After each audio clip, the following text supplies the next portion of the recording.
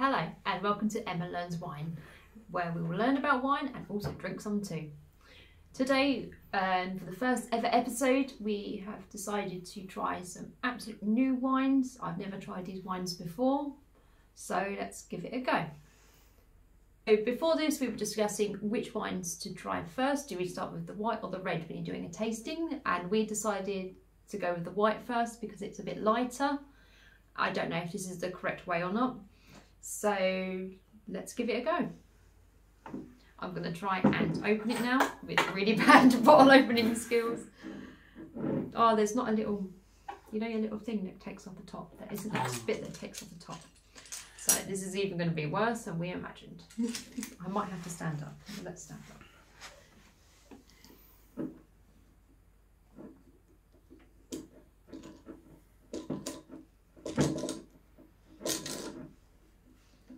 I can only use this type of corkscrew. I can't use the ones they have in pubs and stuff. It's just not. Is it gonna go? Hey, there we go. Right, so I have some notes here. Some about how to taste the wine, how to look, smell, and taste the wine, and some information about the wine itself. So this wine is from Portugal. Portugal is, as everybody should know, is a very famous region for wine. I think I've never had any white wine from Portugal before. I've only ever had red. So let's pour some. Always making a nice gluggy sound. How much is a good amount to taste, do you think? Is that probably a good amount? Maybe a little bit more. We'll go with a little bit more. Why not? Why not? We're pushing the boat out today because it's the first episode. And so the notes first say to look at the wine. So it's white. That's the best thing I've got going with that. That's why I've got notes, because usually I do smell wine when I buy, like the first time we try wine, I do smell it. But do I know what to look at? As long as it's got no bits floating in it, that's usually okay for me. So it says to hold it against a piece of white paper. So I suppose we use the notes to look at that. It should have a sort of tinge of green, yellow, golden or brown for white wine. So tinges of yellow. I feel so silly doing this. It's all part of the learning curve at the end of the day. I can see through it. There's no sediment in it. I know about sediment because I tried to make my own wine once. And it was like 50-50 if it went okay or not. And now smelling. Let's smell it.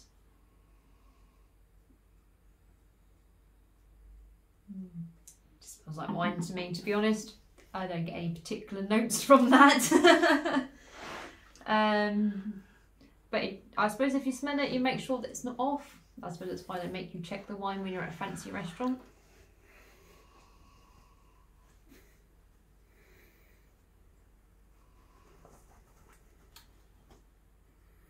But there's nothing, from smelling it, I don't pick up any particular notes or flavours from smelling it. And then the taste. So it says here how to taste. With some wine in your mouth, purse your lips together as if you were going to whistle. Well, I can't whistle, so that will be interesting. Draw air sharply inwards, close your lips and swirl the wine around your mouth. This might make a mess, to be honest.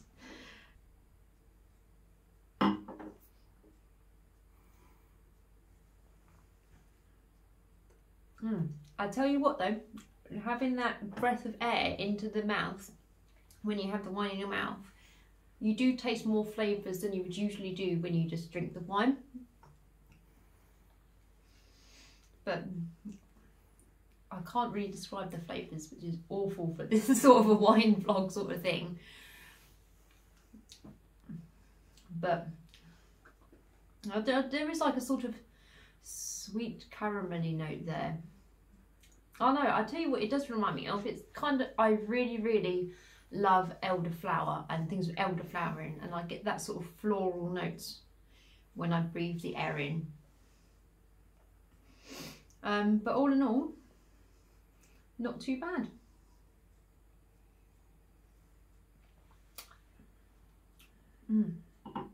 Yeah, now the way that I usually drink it makes me go, yes, I do like that wine. Rather than being pedantic about it and you're trying to think more in depth to it, it's harder to taste it when you're thinking about, oh, I really need to do this and I really need to do that. So let's learn a bit more about that wine now that we've tasted it. So I've got some very fancy looking notes here. I'm not going to go through all of it because that will bore you. But it's very interesting to have a white wine from Portugal. I know, I suppose they do all sort of wines there, but I've always had only red and rosé from there. So let's see what the notes are about it compared to what I think about it. So the first impressions are tropical mango and lychee with a soft full fill. Is it mango-y? I thought it was more flowery. Let's try another bit just to make sure.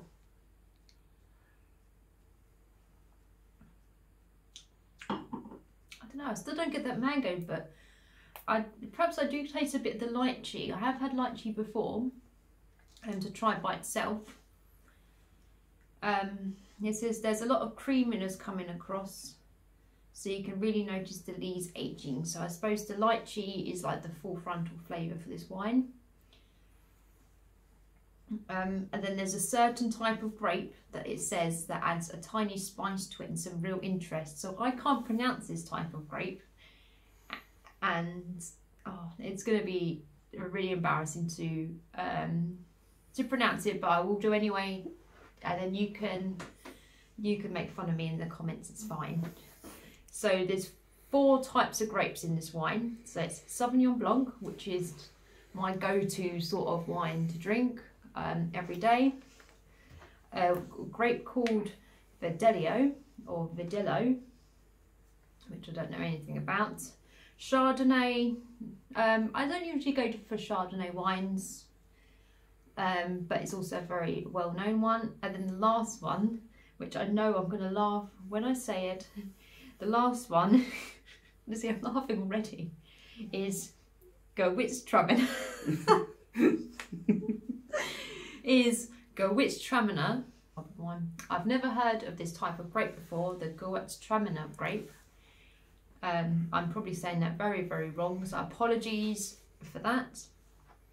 But that is the one that's adding a spice to it, and I suppose it's I think it's quite spicy for a white wine. So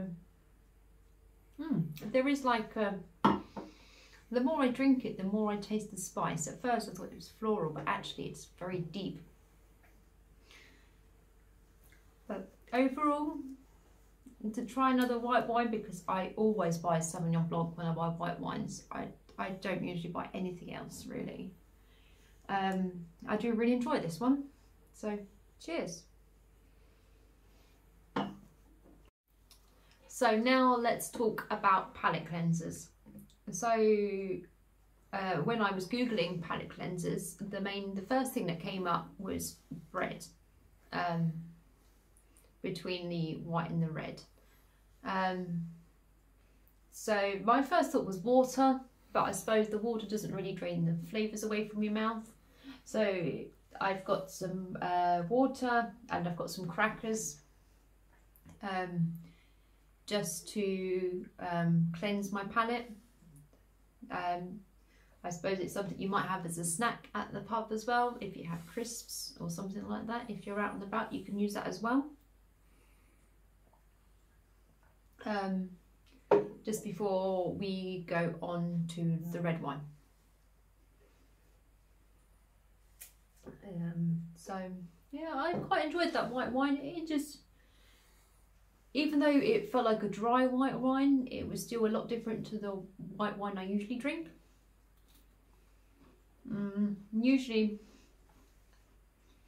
Usually when I drink wine, I always stick to something that's always the same grape. Like, I've always been really against blends of grapes. It has to be the one specific grape. So to have a wine with so many different types of grape in was a really good experience, and I did really enjoy it. It was really good.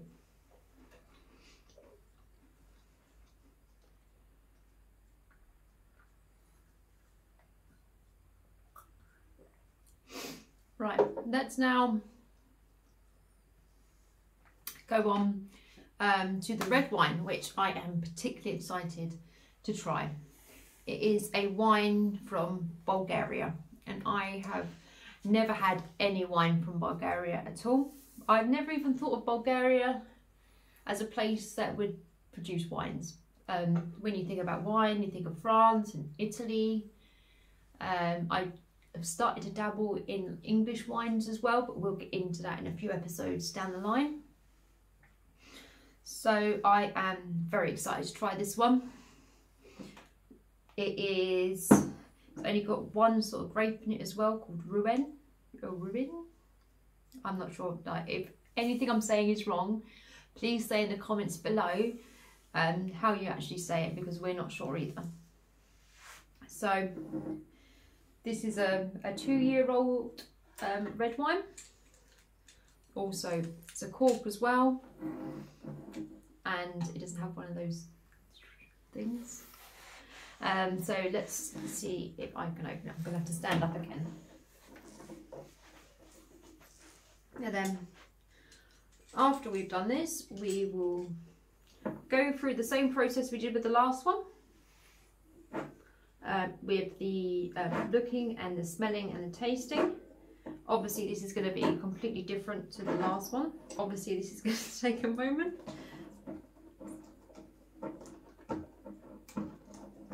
Is that all the way? Or maybe just a little bit more? We'll see what that does. I think maybe a little bit more. Yeah, that should do it. Oh, I didn't pop as nicely as the last one. That's disappointing.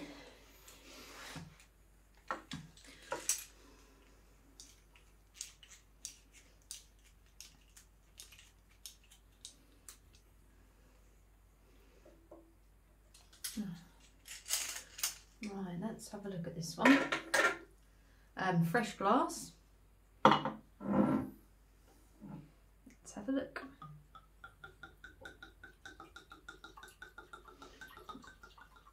It looks like a very light red wine. Looking at it, it looks like a light red wine. It doesn't look too heavy, like sometimes they're very dark and clarity.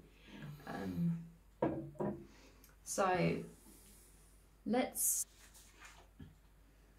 No, but it's still quite a dark red wine, but looking at it from this sort of angle, you can just about see through the wine. So let's give it a smell.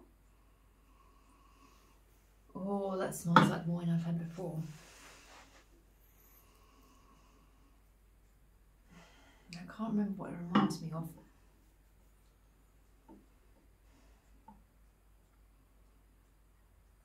It kind of, to me, smells a bit like a Merlot. But don't quote me on this because I have no idea about the differences between grapes and stuff so far. Obviously this is the first episode, but it does smell very inviting, and definitely smells like wine I've drunk before. So let's have a taste.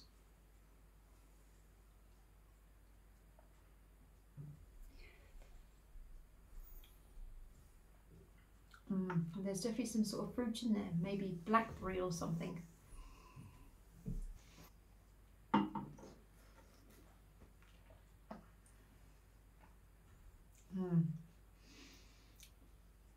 Even though it looks light, it doesn't really taste light. Like, it's really hard to describe, but it is really nice.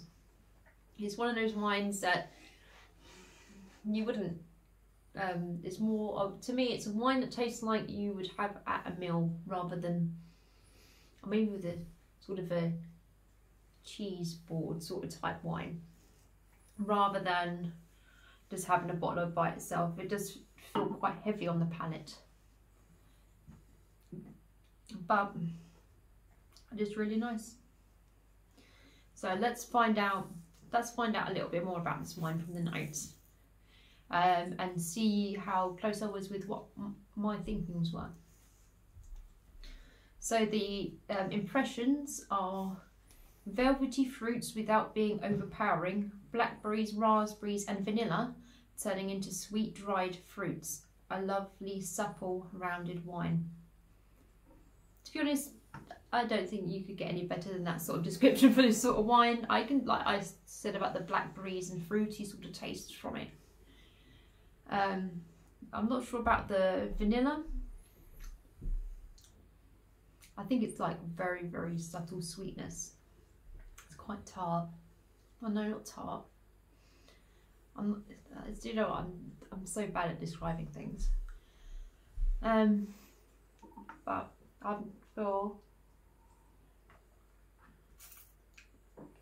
for a wine from a country I never even thought to produce wines. Well, I suppose they must produce their own wine, but it's not up there with the wines of the world. And it's very nice. But I think that the bigger question is, which one do I prefer? And I understand that, like, I've chosen for this episode 2 completely different wines, but it's just a beginning. To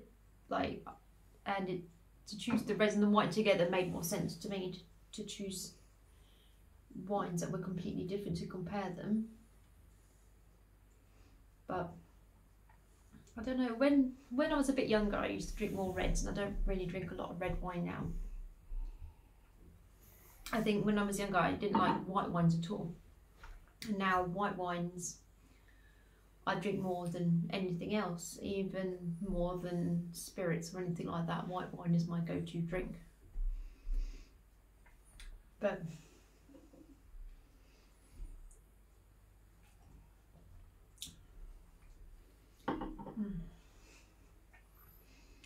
I do actually think I prefer the white wine in this instance. I think it, like the white wine here, out of these 2 wines, it's so unique compared to other wines that I've had before. The mixture of the wines, the grapes that they've used, really brings out the mixture of flavours and that I'm not really used to from white wine. And then the red wine,